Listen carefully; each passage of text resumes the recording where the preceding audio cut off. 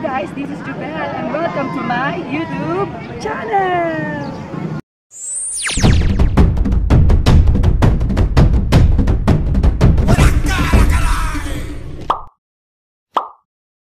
It's April 26 today. Pupunta po tayo ng Legazpi City Albay sa Bicol. Ayun yung pinagandaan namin, kaya hindi po ako naganda ng birthday ko. Toxic kasi pag nag-birthday ka ng maraming handa-handa. Okay na yung mga gusto gano'n na lang, travel na lang. So ngayon naghihintay po kami ngayon ng bus at eto, ang driver namin is yung papa ko. Papa ko yung driver sa bus na sasakyan namin sa Kagsawa. Bali, mga bahaba yung biyahe natin kasi kakabutin ng 10 hours mag-gate ko. Baka minute yung werot natin, masaktan yung werot natin, mamula yung werot natin, lahat na lang nangyari sa werot natin.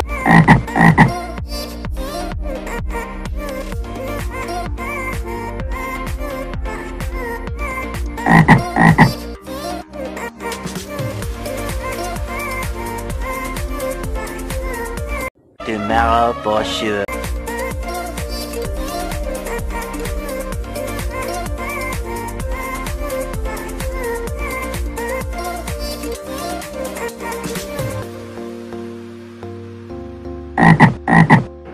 Nandito na nga kami ngayon sa Bicol. Ang haba ng biyahe. Hindi naman ako stress sa biyahe. Masyado lang talaga mahaba yung biyahe. Kasi sipin mo, alas 8 kami umalis doon. Tapos, nakarating kami dito 8:30 na. Nag-record na ako. Bago kami pumunta dito, nagpabook na kami dito sa may hotel na to, yung airport hotel nila dito. As in, katabing-katabi lang talaga siya ng airport ng Legazpi. Kala namin madidisappoint kami kasi nga mura. 1,200 pesos, good for 2 person na. Okay na siya. Sa 1,200 mo, tingnan nyo guys. Meron na siyang 2 kama. Oh. Tapos, air conditioner pa. At may patibis si Mayor. Oh. Diba? At ang maganda ang banyo nila. Oh, diba? May ano bang tawag dyan? Heater. Heater. Oh, diba? Not bad. Not bad. Di ka nalugi sa 1,200 mo. Ito yung pangalan, Legazpi Hotel. Tama ba? Legazpi Airport Hotel and Restaurant.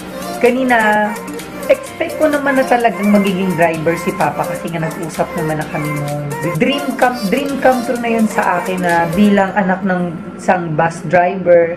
Privilege yun sa'yo na yung Papa mo yung magdadrive sa mga gala mo, diba? So, magpahinga muna kami ha. Balikan ko kayo later.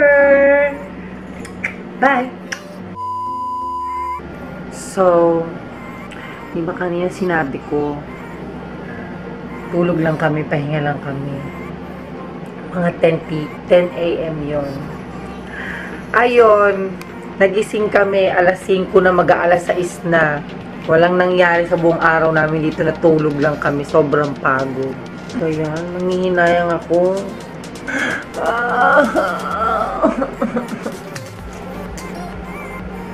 Sige na, makakain muna kami mga kainan.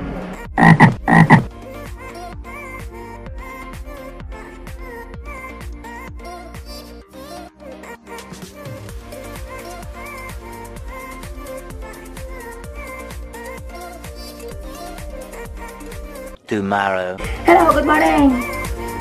Hello guys! Good morning! It's already 5:13 a.m. Today, punta na kami dun sa ATV. Tatry na yung mag-ATV. Tatry natin mag-ATV.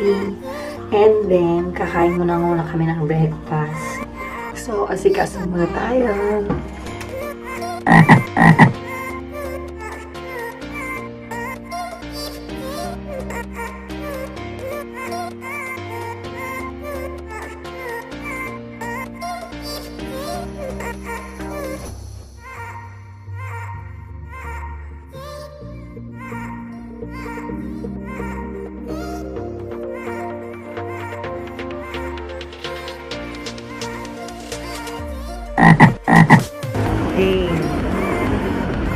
Ako na si Mash Rider.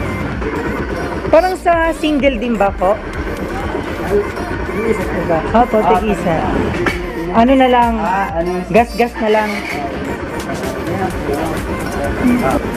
So, this is it. So guys, nagkita na po ako. I'm driving ATV.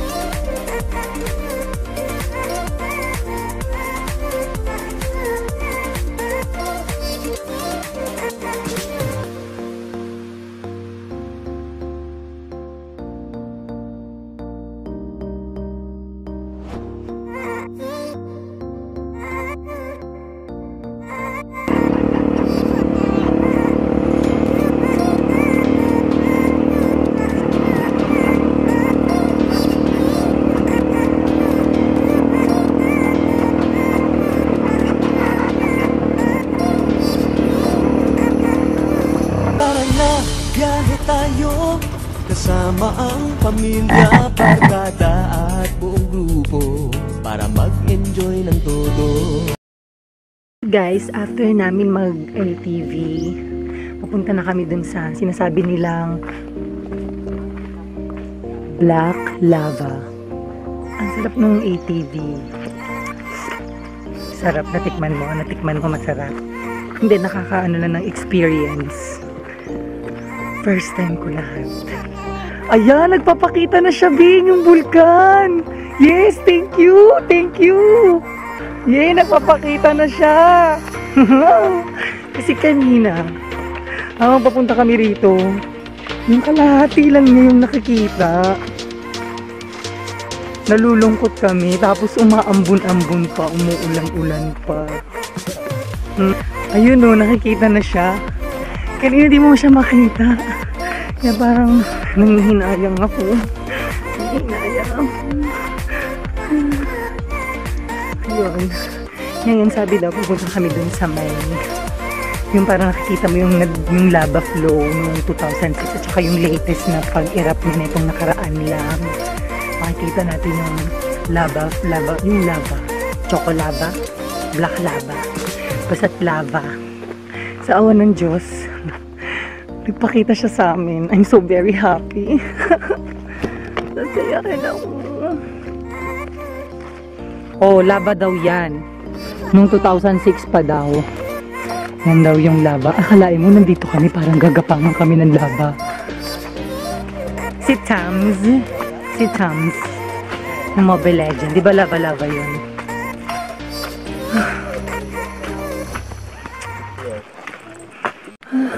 Oh, kita nyo ba?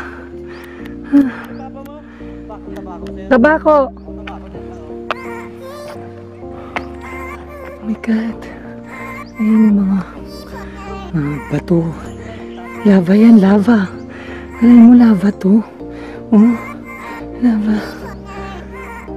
So, itong tinatapakan natin ngayon is galing to dun sa bunganga ng vulkan. Ano mo, lumalapit na ako sa kanya. Natutuwa na ako. Any moment parang pwede itong mag-collapse. Pero nakikita mo ba?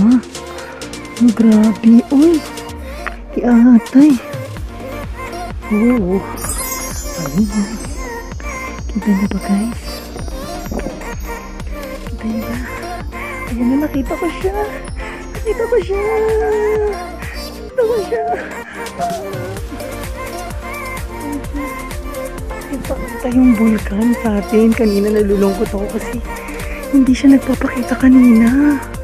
Alis parang kalahati yata yung... Tapos makikita niyo yung parang buong bay ng legazpi. Ayan o. Ganda. Ano ba tawag dyan, kuya? Legazpi Bay. Legazpi Bay. Ayan. So, ganda. Dito bumaba helicopter ng papa ko. Charing. Diba guys? Saan po kayo? Hi naman po kayo sa vlog ko. Super ganda. Super. Dito pa nga lumalanding yung helicopter ni Papa. Siguro yung pang-apat na helicopter ni Papa. Charing. Wow, ang ganda. Ang ganda. Ang ganda. Oh.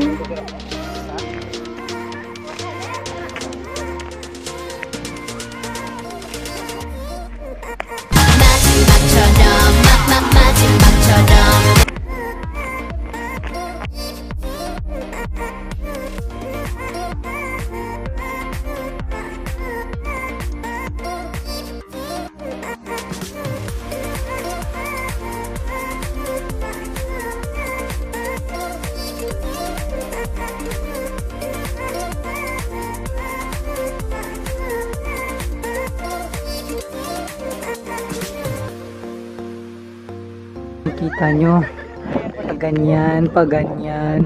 Tapos may nakikita kayong parang mark. Ayan, mark na yan. Lava flow yan. Tapos ito din, tong part na to. Yung part na yan. Lava flow din yan hanggang dito. Galing siya dun sa bibig ng bulkan. Hindi nagpapakita yung bibig kasi medyo maambon ngayon. Pero thankful, nagpakita siya kahit papaano guys. Napakaswerte na natin. Let's 360.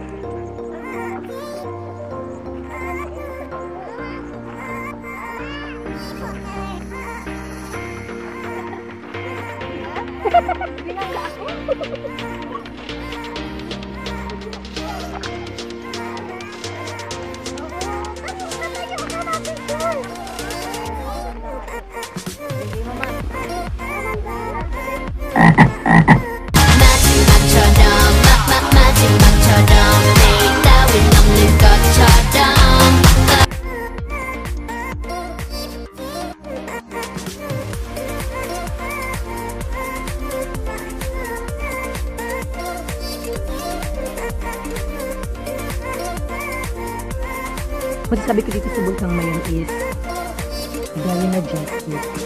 Nakaka-starstruck. Hindi siya yung usual. Ilapit mo. Gusto ko nakikita ko yung mukha nila. Pag pumunta kayo dito guys, pag pumunta kayo dito guys, may starstruck kayo kasi makikita nyo pa yung bay. Kita nyo pa yung bay. Dito. Iya tayo bay oh. Oh, bay. Ayan, yung bay makikita nyo. Tapos, look at the Volcano mayon. Magayon. So, babalik na kami. At least, okay na. Busog na yung experience namin. Buksan yung mata namin. 8:30 na. Then, next naman punta kami sa may Cagsawa Ruins at saka sa Santo Domingo Church. Kung ano pa yung pwede natin puntahan dito. Kumakain ako sa tabing dagat. Kasama ko ang Mount Mayon. Kain! Tulog ko yung lugar, nakita nyo.